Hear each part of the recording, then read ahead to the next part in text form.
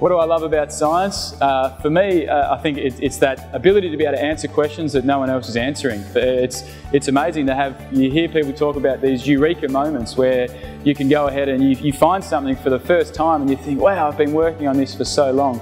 And then eventually that could actually help someone, could lead to someone, or lead to a cure in cancer, or lead to improvements in burn injuries. And that's what we try and do in the nanotechnology lab here at UWA. So my name's Tristan Clemons and I'm a research scientist here at the University of Western Australia, and I work in nanotechnology.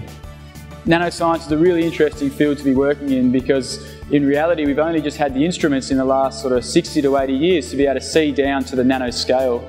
And the nanoscale is so small, it's 1 billion times smaller than a metre.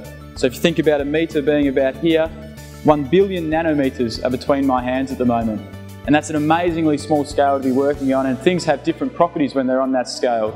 The way materials react with each other is different, the way they react with light is really different as well. And it's cool to be able to work on that scale and start discovering things that people haven't looked at before, and that's what attracted me to nanotechnology. The nanobio lab that I work in here at UWA, we're looking all the time at applications of nanotechnology and ways we can improve drug delivery, for example, for diseases and injuries that might be occurring in our world. And it's a really neat place to be working because I get a good balance between some of the chemistry and some of the biology of different injuries and diseases. And so for us it's quite different from what we work on here in the bench. So then maybe getting into a hospital, it's a sort of a 10 to 12 year pipeline for some of that. And it takes a long time and obviously a lot of money to go through the clinical trials to get there. But it's quite exciting to be at the cutting edge, the very start of that. And we've got some of our work which is progressing now into animal models and hopefully can start to work towards clinical trials.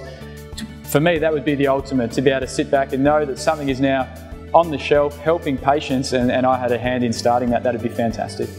Some of the things I'm most proud about is probably some of the publications and some of the real success stories from our research.